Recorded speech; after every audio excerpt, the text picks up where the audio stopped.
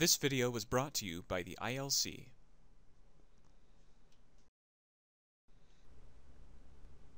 Hello there once again, welcome to episode 48. This episode is called Partial Fraction Decomposition. Now, using partial fraction decomposition, you can break apart fractions that you ordinarily would not be able to. Let's go ahead and have a look at it. Alright, so our fraction this time is x plus 2 over x raised to the third minus 2x squared plus x. And our job is to break this fraction into pieces and rewrite it as a series of partial fractions. Now, as with most things that involve fraction, your first step is going to be to get the denominator into factored form.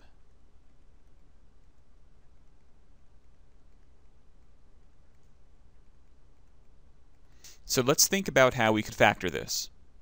Starting from x to the third minus 2x squared plus x. Let's think about what they have in common. Well, they all contain x, so at the very least we should be able to factor an x out of there. If we do factor an x out of there, we'll have x to the third, take away one of the x's, should give us x squared. And then minus 2x squared, if we take away one of the x's, we'll have minus 2x. And then x, if we take away the x there, we have just a 1 left over. And then let's think about, could we factor this any further? You might recognize this pattern here. X squared minus 2x plus 1 can be factored into x minus 1 times x minus 1. Now we should write that really as x times x minus 1 to the second power because we've written it twice. So let's go ahead and rewrite the fraction as this. X plus 2 over x times x minus 1 squared. Now that we are in factored form, let's try to break this into pieces.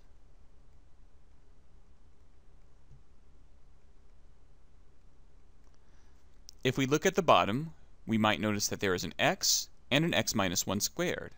The first term is first degree, and the second term is squared, so it's second degree. So what we have is a degree of 3 in the denominator. Therefore, we should have 3 fractions in our partial fractions. We'll call the first fraction A, the second fraction B, and the third fraction C. Underneath A, we'll write the first term in the denominator. That's x. Underneath the second term, we'll write the next term in the denominator, x minus 1. Underneath the third term, we're going to write the third term. That third term is also x minus 1. If you look at the factored form up here, it is the third term. But because it appears twice, we'll say x minus 1 squared underneath c. And we'll just put plus signs in between them. Now that we have the pieces, what we're going to do is multiply everything by the denominator that we started with. That is x times x minus 1 squared. So I'm going to take the entire equation that we have up here and multiply it by x times x minus 1 squared. Now let's think about what cancels out. In the first fraction, we've already got x and x minus 1 squared on the bottom. If we multiply by that, the entire denominator cancels.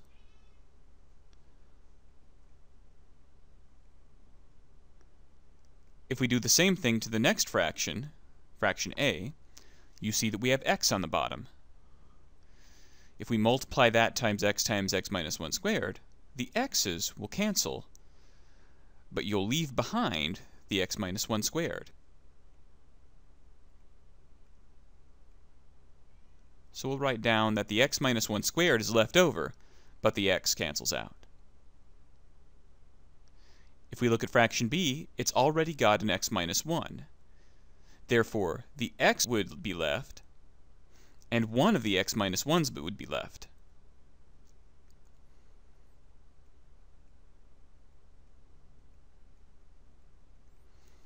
If we look at fraction c, we can see that it's got x minus 1 squared. Therefore, if you multiply by x minus 1 squared, the x minus 1 squared would cancel out, but the x would be left alone. With that in mind, let's try to figure out what's left over. For the first fraction, the entire denominator cancels, leaving us with x plus 2. For fraction a, the x cancels, but the x minus 1 squared would be left over, giving us a times x minus 1 squared.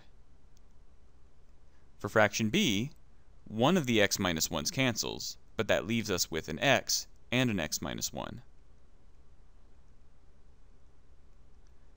So we'll have b times x minus 1. And then fraction c, you have x minus 1 squared on the bottom. That would cancel out, leaving just the x. Therefore, this is the equation that we're going to use for the rest of the problem to try to solve what a, b, and c are. However, there's one more piece of information that we need. We also need to find where the denominator that we had earlier is equal to 0. It's sort of like finding your asymptotes for a rational function. Our denominator was still x times x minus 1 squared, and we're going to find where that's 0. Just like before, we're going to split this up into two pieces. In the first piece, we'll say x equals 0. In the second piece, we'll say x minus 1 is equal to 0. Again, don't worry about the squared. Well, one of the pieces is already solved. X equals 0 will be one of the answers. For the other piece, we'll add 1 to both sides. So we'll have x equals 1. That's our other answer.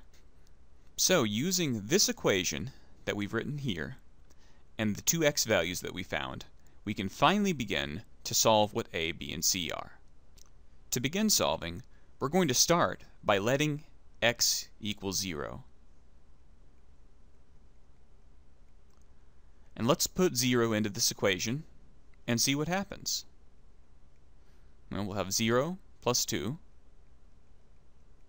equals a times 0 minus 1 squared plus b times 0 minus 1 plus c times 0. You might see already that some of the terms will cancel out, because c times 0 is simply 0. And b times 0 minus 1, because you are multiplying by 0 at some point, also cancels out. This makes our equation much simpler. If we simplify, on the left side we have 0 plus 2, which is 2, and then a times negative 1 squared. But negative 1 squared is simply 1. So on the right we have 1a. Therefore, we can say that a is equal to 2. That's our first solution. That's one letter down, 2 to go. Now we'll try x equals 1.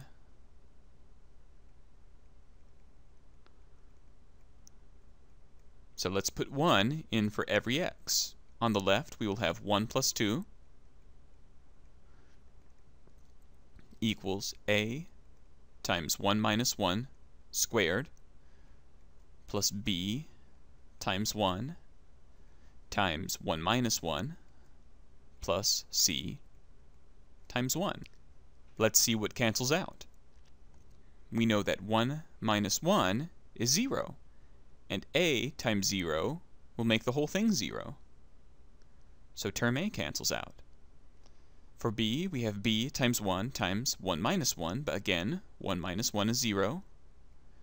So this entire piece cancels out, leaving us with a much simpler equation.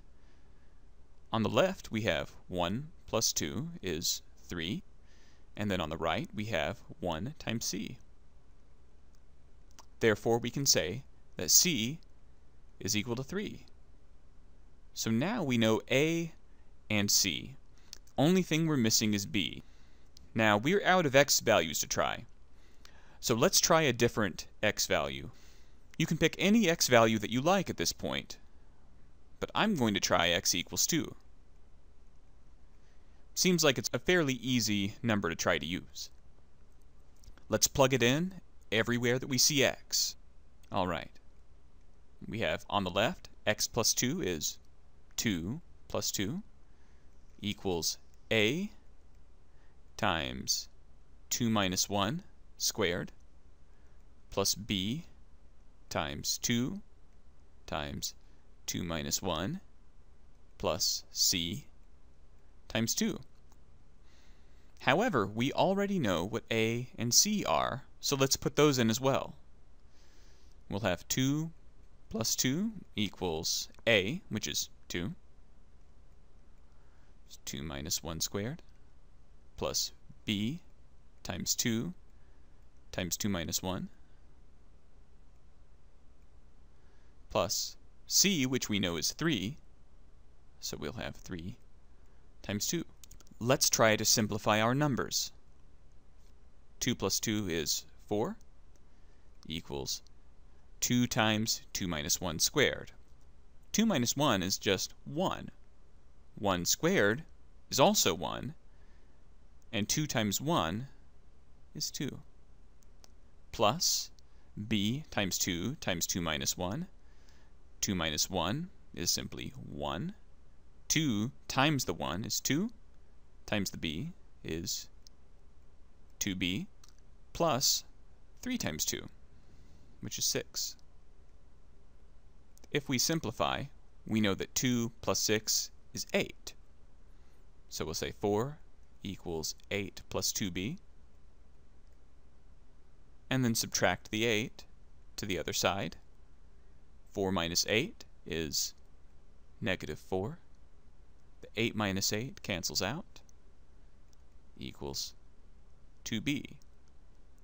If we divide both sides by 2, we'll end up with b equals negative 2. So that's all of our answers. We now know a and b and c. To complete the process, we'll say that our partial fraction is equal to a over the first term in the denominator, which was x, plus b over the second term, which was x plus 1, plus c over the third term, which was x plus 1 squared. Exactly what we wrote at the very beginning. Now, we replace a, b, and c with the numbers that we just found. So our answer will be 2 over x minus 2 over x plus 1 plus 3 over x plus 1 squared. This is our final partial fraction decomposition. Thank you all for watching. We'll see you again next episode.